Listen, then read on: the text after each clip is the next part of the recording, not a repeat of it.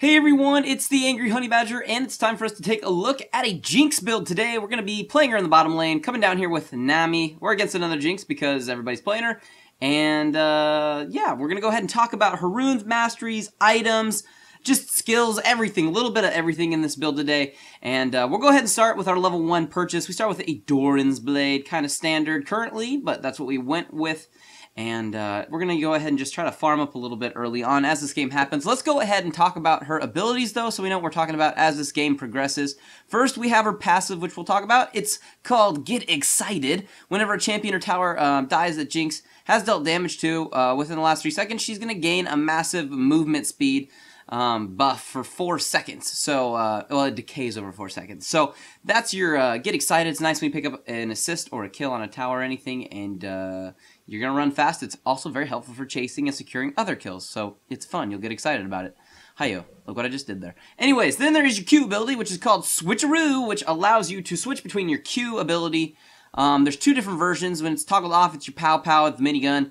And basically, it's going to grant you increased attack bonus, attack speed. It stacks up to 3 times, maximizing this percentage so you get more. I actually do really like this as the game goes on. I actually typically seem to max this out a little bit first early on in the game. I like it. I know some people have been maxing out W, which is her Zap. Zap, you fire in a blast. If you hit them, it's going to deal a good amount of damage. I might actually think that this would get touched in the future. It seems a little bit strong, but we'll see. But that's going to deal some damage to them, and it's going to slow them as well. So I typically try to put a point into this at either level 1 or level 2. I'll max this out second. We're going to max out my Q first is what I like to do. And then at level 3, I put a point into her E ability, which is her Flame Chompers. And she tosses out 3 of those chompers. If somebody steps on one of them, they are going to get rooted. And for a short duration. So they automatically go off after 5 seconds, but that's what you can do with those. They can only step on one of them, but if you throw them down in a team fight, you can do that. Here we have Vi coming in from the side. Gonna go ahead and just try to hit her real quick and actually hit her with the W, which does kill her. Deal a little bit of extra damage to the Jinx, and our Nami's gonna die. But that will happen because of the passive from Zyra. So we picked up a kill real quick. And we're going to actually stick around here. Vi's going to hang out with me because enemy Jinx is slightly low. And I do have my ultimate, which, as we have not covered, it's called Super Mega Death Rocket. I'm going to try to hit her with one of these if I can get our Vi to ult her. So, actually, we're going to have Hoyt as Vi run up there now. He's going to charge in. Right now, he's actually ulting her. I'm launching it, and I am going to kill her. So, just some good teamwork there. I was like, hey, if you just go ult her, I will just kill her. So that's what we did. So that was your Super Mega Death Rocket, which it gains speed as it travels. It explodes on the first enemy it hits, dealing a minimum amount of damage to them, and a maximum amount based on the target's missing health. It does like 30% or 35% of the target's missing health, and then nearby enemies take 80% of the damage. So in a big group of people, hopefully the person who's low is in the front and you kill them, but hopefully everybody around also takes damage. If not, you can hopefully just deal some damage to them. So that's what's going on with her abilities. So, we're going to max our Q. That's what I like to do. You can max your W right now if you want to. It's also good damage. So, mostly focusing on your Q and your W. And then max out that E ability last. We'll talk about build items right now. Some of the ones that we started with early on. That first trip back, I went for a Vampiric Scepter just for some sustain while I was in lane. And we also did pick up a BF Sword recently. And we also have the first part of our boots because a little bit of movement speed is helpful for getting around and avoiding things. So that's what we're working with right now. So typically, that Vampiric Scepter, you know, it's just helpful while you're in lane. Make sure you can always keep your health up so you're not getting destroyed that way. And then the BF Sword is very helpful because, well, it's a lot of damage. It's going to help you last hit. It's going to deal just damage when you're fighting, and it scales really well with her W and with her ultimate and all of that. So that's what's going on there. We're actually going to get killed by a little bit of something down there. But we're just trying to push still and trying to farm a little bit. And that's what we're working on right now, as everybody around the map is just killing things, which is fun.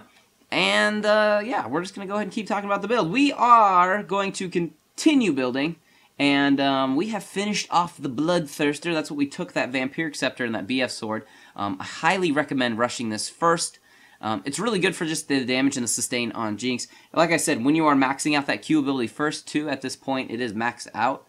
And what it's going to do for you is with that increased attack speed as it stacks, you're just going to have a lot of lifesteal and a decent amount of attack speed early on in this game without really building any. So that's what we're working on right now. We're going to get into a little bit of a team fight here. Zyra comes in and actually initiates a really big fight. I try to get into a position after getting focused by Yi, get back to the tower, get a little distance. I'm going to open up with the bomb, try to hit a bunch of them. I am going to pick up an assist, or actually a couple assists to Fizz, and I will kill Zyra, and then enemy Jinx is going to retreat. I did get fairly low, but picked up a kill and a couple assists, so it will help me out as I'm going to go back and continue building. Going to finish off the boots, though, right now into Berserker Greaves, and what we're going to do there is give us that increased attack speed, movement speed, and then we also did pick up a long sword for a little bit of extra damage, which we will be building into another item coming up shortly, which we'll get to in a second. There is Riven being super fed early, as she is right now, and we're going to worry about her later, but we'll be able to shut her down because of teamwork. Hooray, go teamwork. So, let's go ahead and talk about some of the things I've noticed as playing Jinx recently.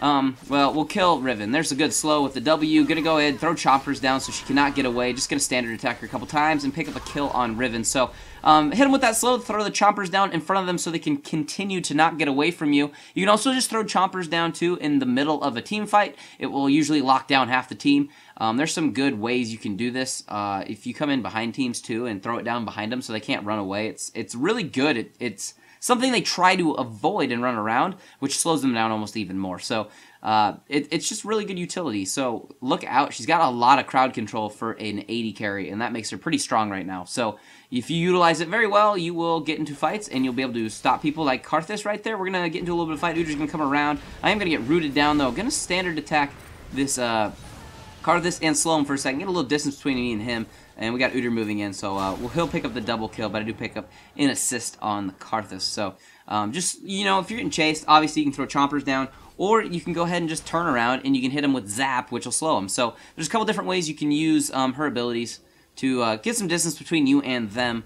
And, yeah, it's very helpful. Here, actually, our team's just around this Riven in mid lane. So, actually, I'm just going to turn around before going back and just help them real quick with this and pick up another quick assist. So, just, you know, Zap has an outrageous distance to it, so you can really hit people from far away. If people try to go back underneath their tower, and they are really low, you can sneak up and just hit a Zap from outside of turret range, and you can pick up pretty easy kills with it. So it's just another thing to remember. Zap has a very, very long range, and you can really hit people from very far away with it.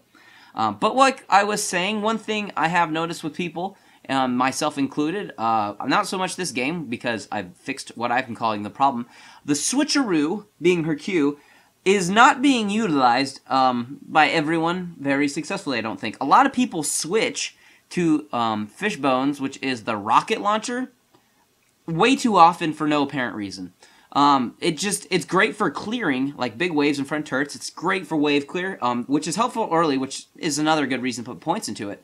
But you don't want to jump and switch into this the minute you get into a team fight, because it really slows down your attack speed compared to your minigun. So you don't want to use it like that. So I use it when I'm trying to switch, and maybe like they're outside of my range for minigun. Then you can switch to it if you really just need to hit them with some damage because you're not within range of minigun. So that's the main times to use it.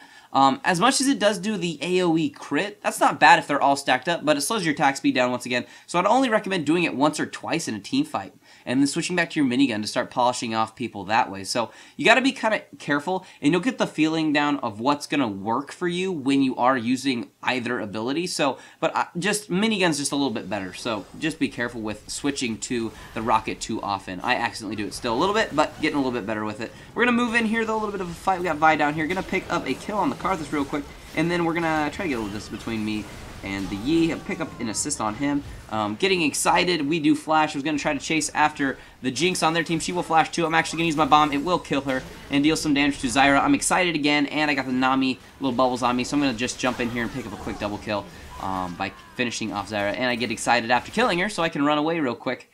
And just, it's really nice. You can chase quite easily with Get Excited. So just remember, if you get excited and they're, you know, got a little bit of distance between you and them, you can actually close it really quick. So especially if you can get a little bit of that distance covered and then hit them with another zap, which will slow them down, then you're really back in another fight.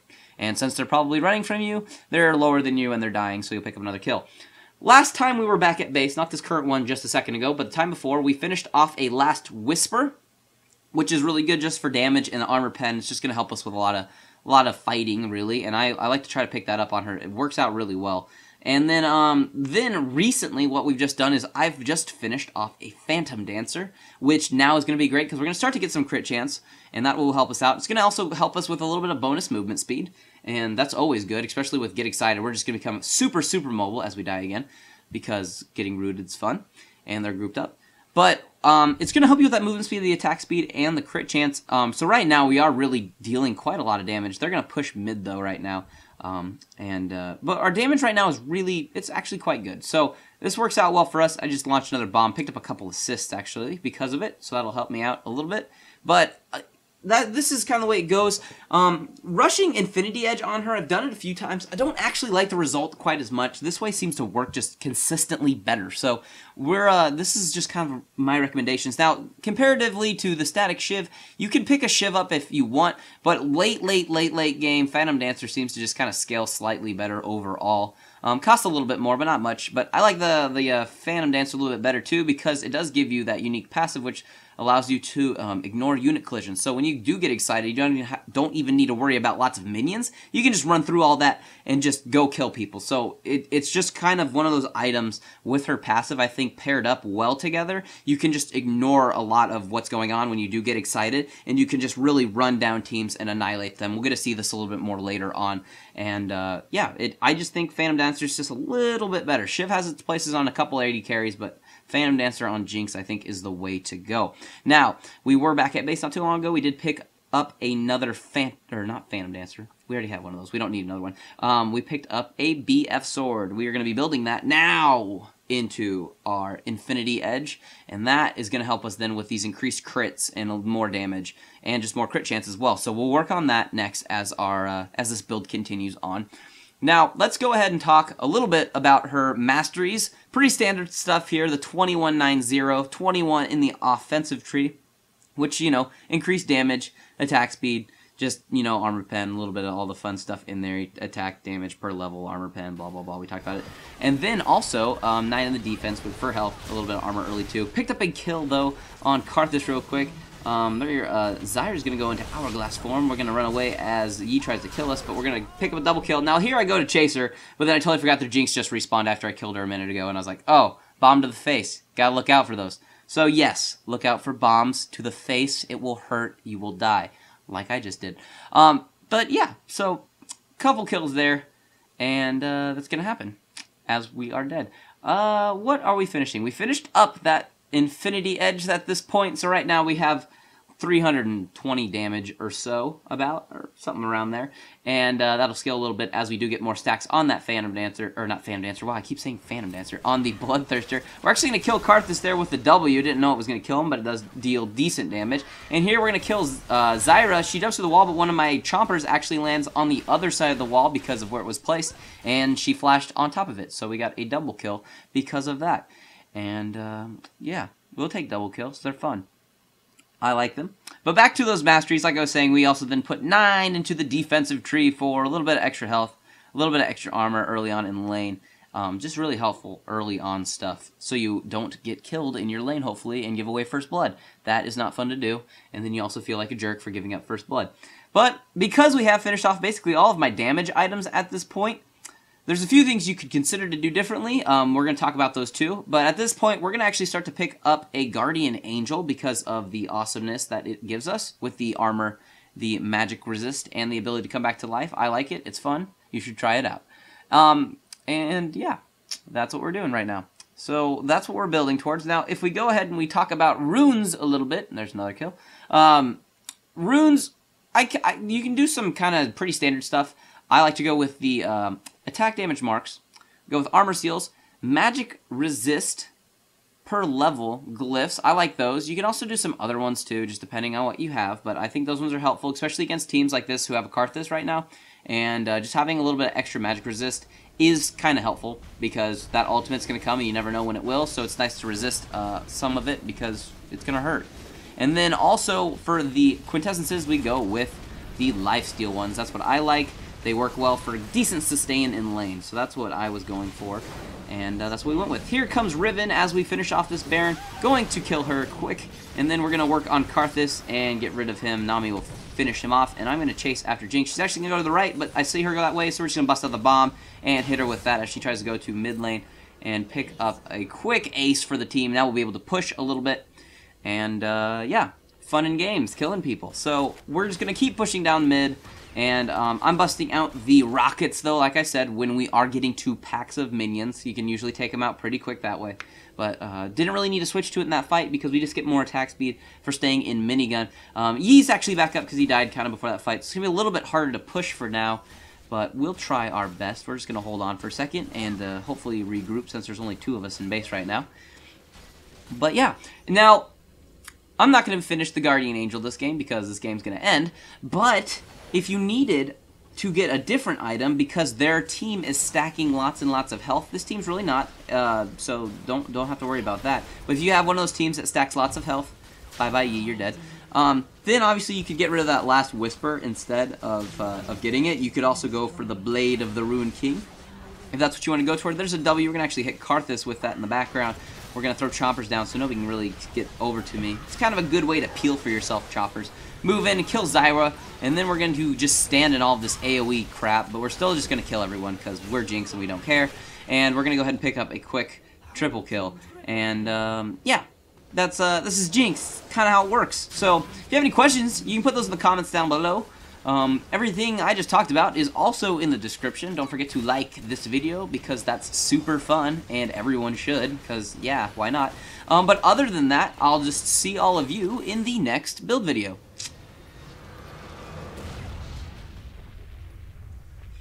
We're going to get into another fight. Open with volley. We're going to get Lee Sin with the ult there. Just kind of wanted to hit anybody. We did. We're going to focus for Nectin because he's right in front of me. We're going to pick up a quick kill on him and Soraka. Continue flash forward so we can kite them around a little bit more. We are going to just slowly work up here, and we're going to start poking them down. We're going to kill the Lee Sin for the triple and continue to chase as Hoyt runs in to tank this. MF only really needs 1 shot, which we will do for the Quadra. And then Lux is left, and basically she's dead. So pentakill.